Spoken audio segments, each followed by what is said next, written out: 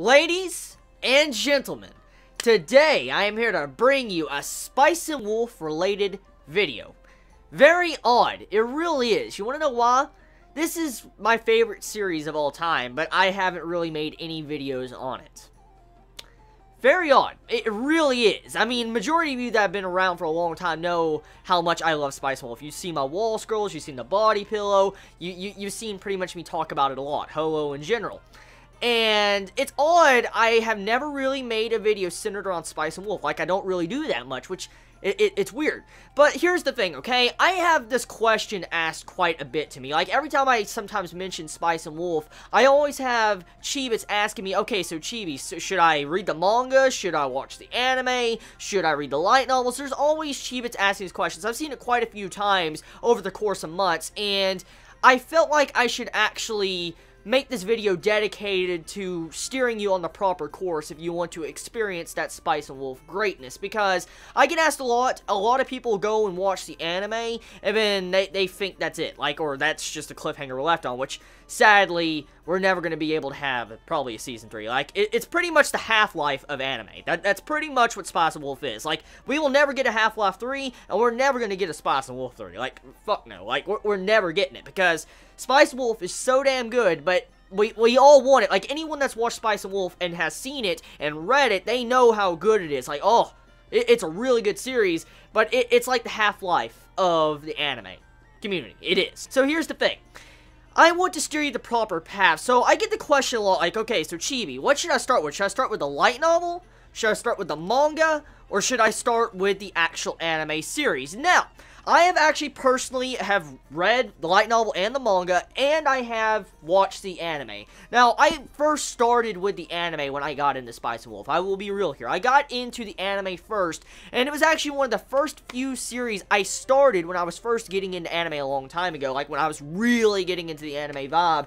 Spice and Wolf was one of the first gems I discovered, and ever since I watched it, it really has become my favorite series of all time. It really has. Now, just because it's my favorite doesn't mean it is the best of all time, but it's just my personal favorite of all time. Now, a lot of people really judge this series just because they've probably seen certain aspects of it, maybe Holo being nude or something like that, and they're quick to judge thinking like it's a fan service type series, which it is not. It's really not. But I want to save my actual descriptions and talking about, you know, Spice and Wolf, like, in depth for another video way off into the future. Pretty much, if I would have to recommend the proper path, I would say watch the anime. Watch Season 1 of Spice and Wolf, and then I would recommend getting the Volume 4 of the light novel. Let me explain. So, Spice and Wolf, for the most part, when it comes to Season 1 and Season 2, it follows the actual light novels. Now, the manga came after the light novels and the anime, so I'm just letting you know. I don't recommend starting with the manga first, because really, it's slightly altered. I mean, it's the same, but it's slightly altered, and it's dumbed down compared to the light novel, and even the anime in general. So, I can't really recommend Spice and Wolf's manga. It has a lot more nudity, which was quite shocking, because in the light novel and in the anime, there was no nudity whatsoever, like, nudity, hentai type looking scenes, like, you know, just straight up getting to see nipples on Holo, and it actually shows this in the manga, and I'm like, what the hell, when I first read this, like, when I first got this volume, and I see stuff like that, I'm like, what,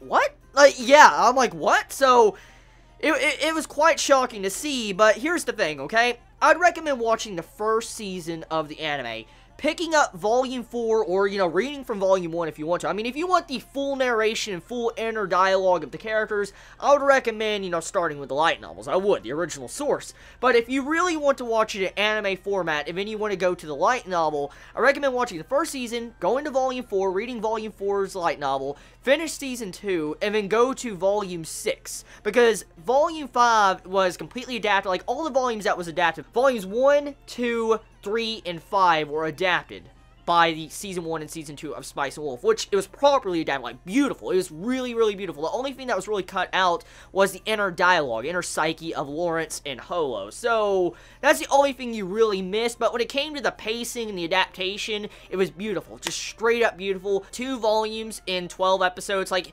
Season 1 and Season 2 are split off into 12 episodes, 12 to 13 episodes. So, it's pretty simple to watch. It's like a 24-episode series in total, and it's really fun if you just want to sit down and watch something very good and unique.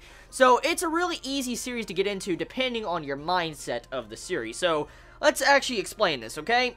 So, after you finish Season 2 of the anime, you're going to be left on one of the worst cliffhangers you're ever going to experience. I'm just saying right now, I've lived with this cliffhanger since the end of Season 2 when it first aired, and I've suffered ever since. I've really suffered. Thank God Yen Press has taken up the mantle of Spice and Wolf, and they are translating the light novel. Like, we're way past Season 2 when it comes to light novels. Like, there's a total of 17 volumes in Japan. Spice and Wolf is already done. It's finished in Japan. And we're already on volume 13 that's been translated in America right now in the States. And so there's like a volume, like a Spice and Wolf light novel volume released every 6 to 4 months, pretty much. And so it's pretty simple to get and catch up to the series. I mean, if you like reading a light novel, as you know, as a book. And it's very dialogue heavy. Like, the series is dialogue heavy because there's a lot of economics in it. But the thing is, that's my recommendation if you want to get into the Spice and Wolf series. I could ramble on for hours, so I'm just going to set that aside for the review if I do a new up-to-date review in the future, because when I first did a review, I actually was still trying to get used to being a really good reviewer, I'm going to be honest. Now that I've gotten more adept at looking at the inner workings of a series, and I went back to read Spice and Wolf for like the 3rd or 4th time, I pretty much can make a good analysis on how Spice and Wolf is. So, that's pretty much it. Tell me your thoughts in the comments below. Hopefully you all enjoyed this, video of me letting you know what path you should take if you want to get into Spice and Wolf. If you want to see more videos kind of like this in the future, for depending on series I have watched or read and I talk a lot about but I don't really have any videos on, let me know in the comments below. You all have a wonderful day or not wherever you live. Please be safe. Chibi out.